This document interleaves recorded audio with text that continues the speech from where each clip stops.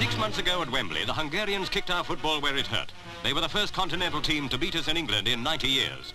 Special medals were struck for them when they got home, so great was their triumph. In one match, they had taken the lead in world football. Back in London, managers gathered from all over the country. With Sir Stanley Rouse, the FA chairman, they were to thrash out the whole problem. But sad to relate, little seems to have been done since. The managers, say some critics, put cash before country. But business is business, and they can hardly be blamed for not cutting the league programme to allow their stars to train for the English team. Few players, with the exception of masters like Matthews, combine individual skill with the ability to work with a team of comparative strangers. So that kind of training is vital. Tommy Harmer, the young Spurs inside forward, takes his cue from the Hungarians. Practice and yet more practice, he believes, is the only way of mastering the ball. Such skill in itself is not enough, says ex-England captain Joe Mercer. He believes in catching them young so that ball control becomes instinctive. When that's done, it's tactical training from then on. Joe Mercer sums up his theories.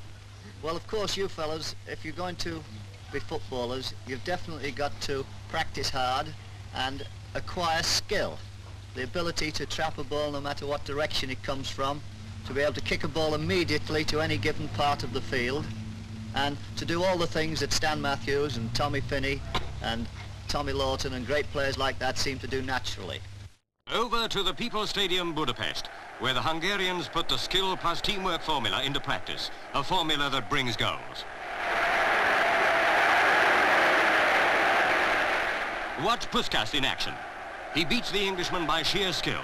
Now for teamwork. The combination pays off every time. Koscis takes over, and a first-time slam shakes the net. We don't see Englishmen shoot like that very often. But after half-time at Budapest, Broadis tried it, and a handsome reward was his, England's only goal. After England's poor display against Yugoslavia, their forward line was changed. Now the skill was there, but still they lacked coordination. As for accuracy, watch this. A perfect chance missed by yards. Hidekuti shows how it should be done. Speed, accuracy, skill and teamwork. The Hungarians had them all. 7 times they hammered nails into England's coffin. The body can only be resurrected by courage and determination by all in English football.